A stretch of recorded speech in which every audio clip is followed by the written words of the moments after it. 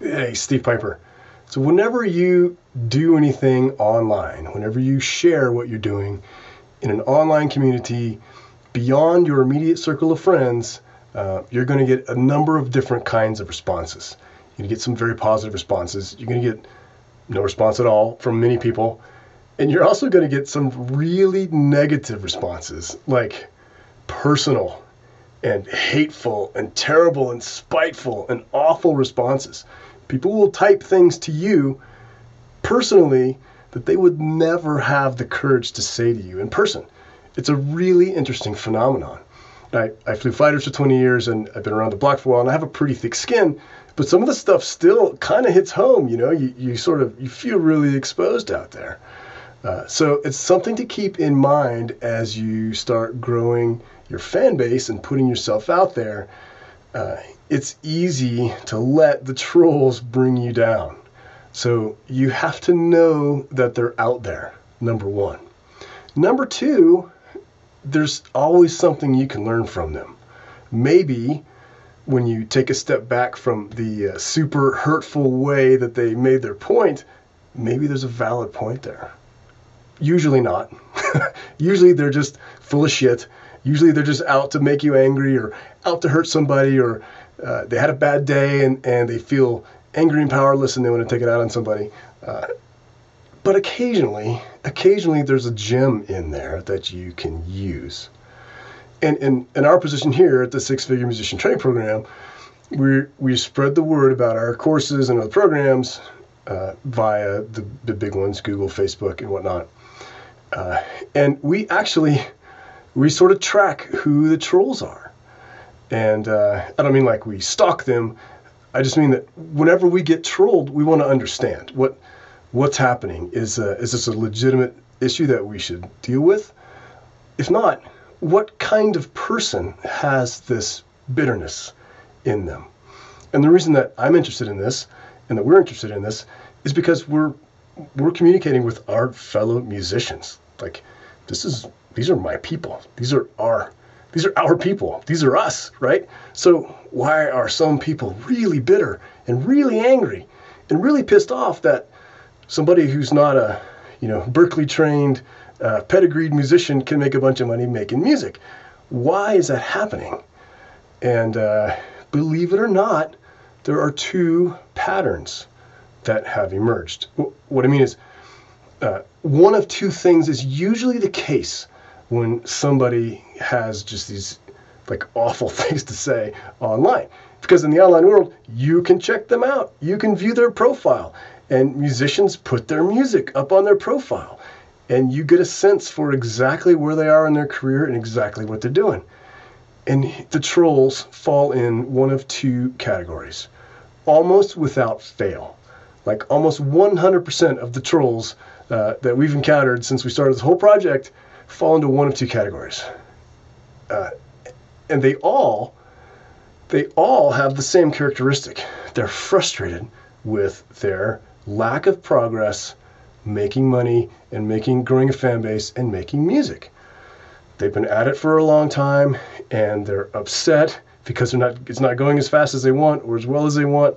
And they're mad that somebody else, especially somebody who they feel has less talent than they do, makes more money.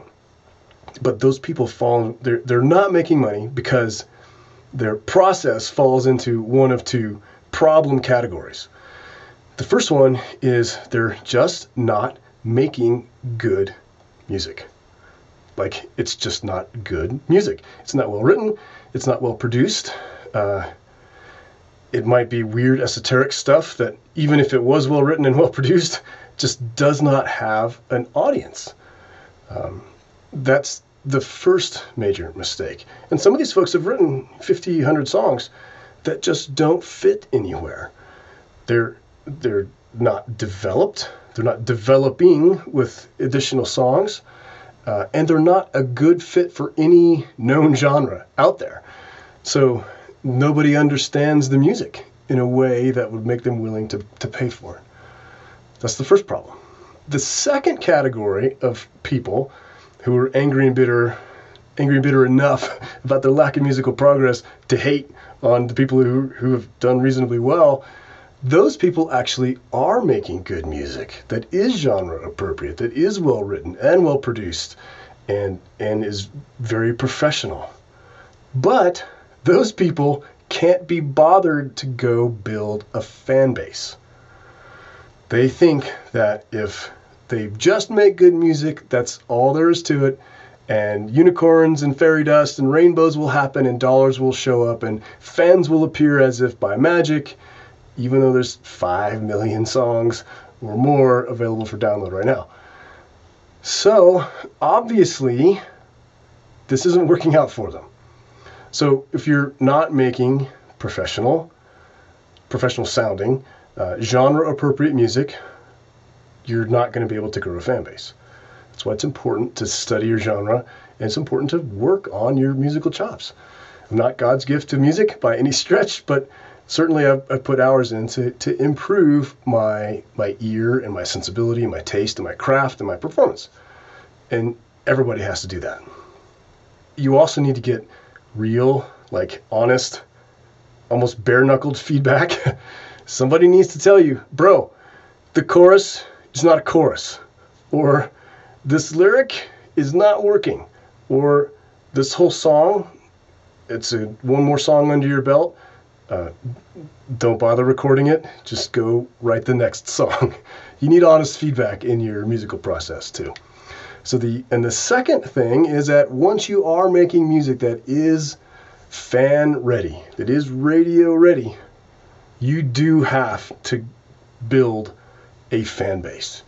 You have to go out and build it. It's not a magic thing. You don't just make great music and fans magically show up. Guess what? If you've been around a while, you recognize those two themes, right? Make great music and make a connection with fans.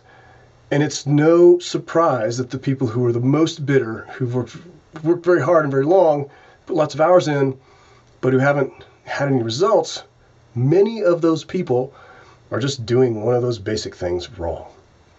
So that's the first lesson from the trolls. The second lesson from the trolls is the trolls themselves. And this one is actually super critical because it could be so discouraging that you question your decision to be a musician. Like, people say some really hurtful things. And you know what? Screw them. It's more about them than about you. And half the time at least, those folks are jealous. So don't feed the trolls, don't be scared of them, and most importantly, don't let them discourage you from moving forward with your music career. All right, Steve Piper here. We'll see you next time.